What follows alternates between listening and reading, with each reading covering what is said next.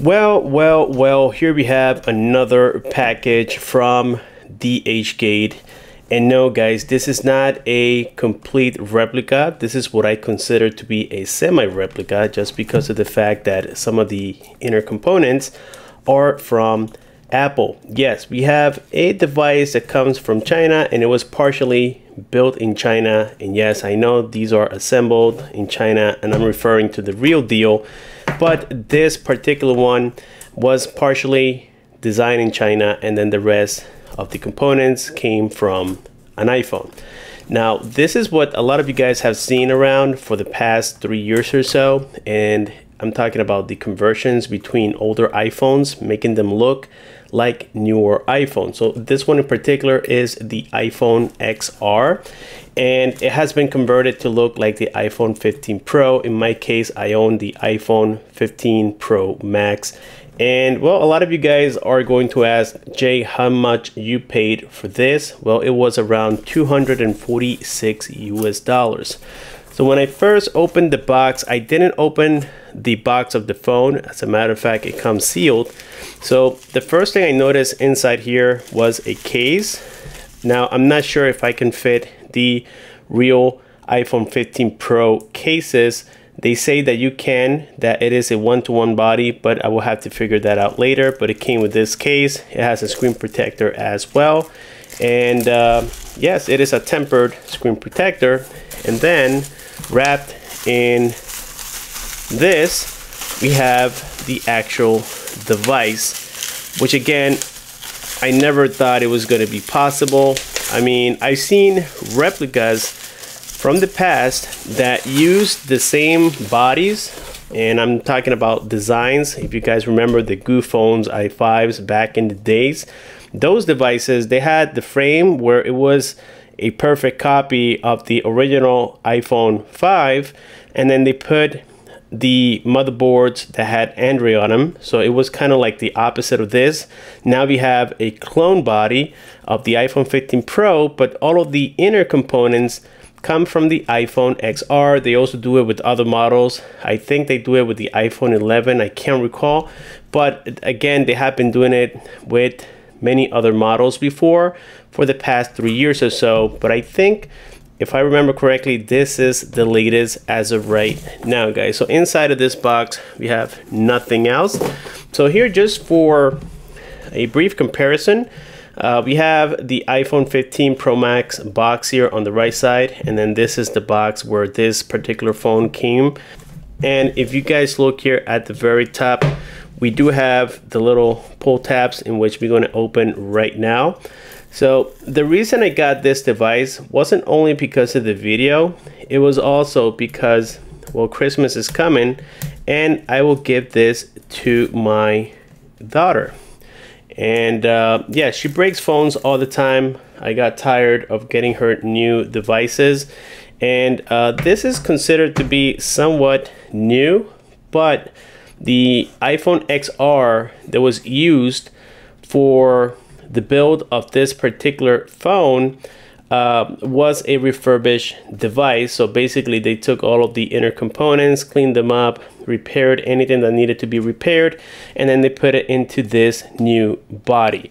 So again, this is why I call it a semi-replica. And wow, guys, this is absolutely insane. I mean, we will have to see if this is a functional phone. On the back here, check out the cameras. I mean, this is crazy. We have the Apple logo on here, and like I said, the body doesn't come from the original iPhone 15 Pro. This was 100% made in China and designed in China, because if you think about it, the motherboard, the logic board as Apple calls it, from the iPhone XR doesn't fit the original body of the iPhone 15 Pro. So this was entirely redesigned to make it work. As a matter of fact, you can see right here, we don't have the action button. This is actually the old silent switch. We get the volume rockers, and then here on the right side, we get the SIM tray, the power key. Now, even on the real one, the international iPhone 15 Pro and the 15 Pro Max, the international ones, the SIM card is on the left side and not on the right side. And on the bottom here, we had the lightning port. This is not USB-C. We get the loudspeaker, the microphones and whatnot. And so here we have the screen protector, guys. Check this out. Wow. Now I can tell already, guys, this doesn't have the dynamic island as Apple calls it. But before we jump into that, we get the USB C to lightning port cable. And then we get here the manuals. However, check this out, we don't get the Apple stickers. Okay, that's a little bit of a bummer, but hey, I think that's okay. We can live without it. So let's put this in here, guys, and let's go ahead and reassemble the box. So this is the 6.1 inch. And according to what I read, it comes with Face ID recognition as well. It has pretty much everything. I think all we have to do here is just press the power key and it should come on, hopefully. Let's see, maybe we don't have power. Oh, there we go. We do have power. And that's the Apple logo, guys. So yes, we have a phone that resembles almost 100% here. And now that I remember, I didn't get the original titanium color. I got the white color. Yeah, I kind of screwed it up.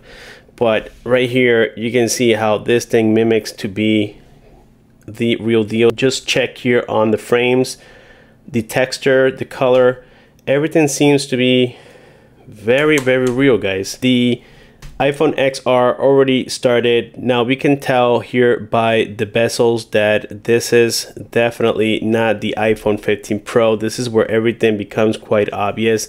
But if you guys ask me, I think this is quite awesome at the same time.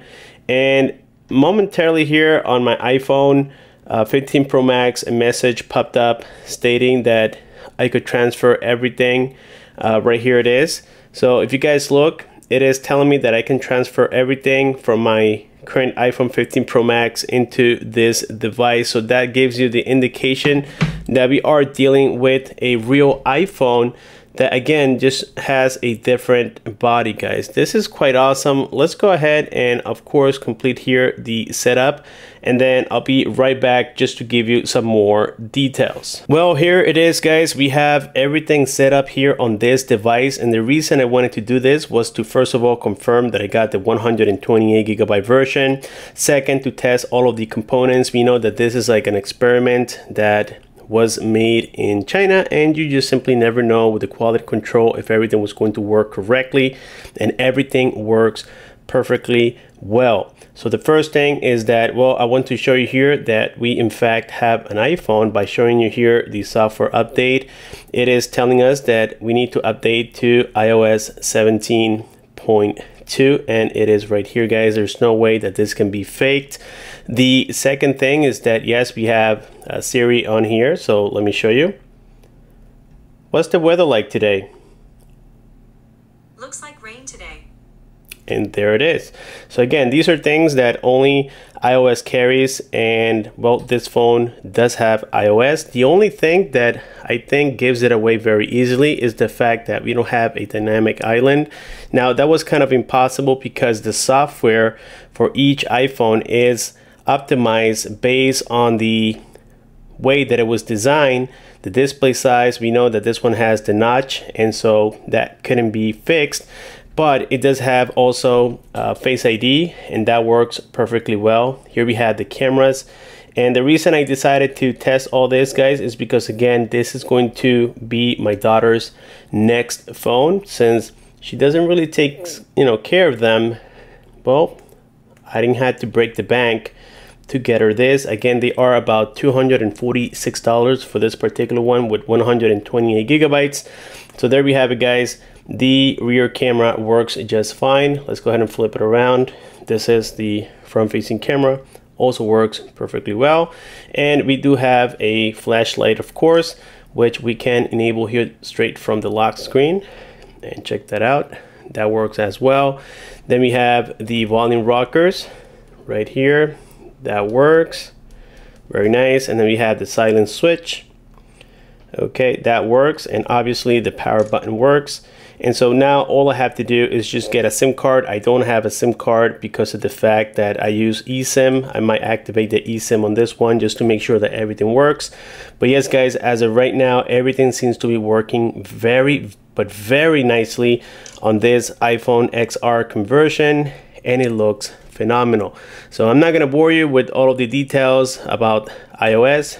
You guys know what the iPhone is all about. I just wanted to share this little video with you to make you aware that not only they sell the kits for you to do it yourself, but they also come already done for you. So again, this is unlocked 128 gigabytes.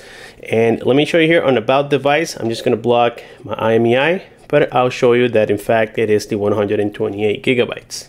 All right guys, and right there it is. You can see 128.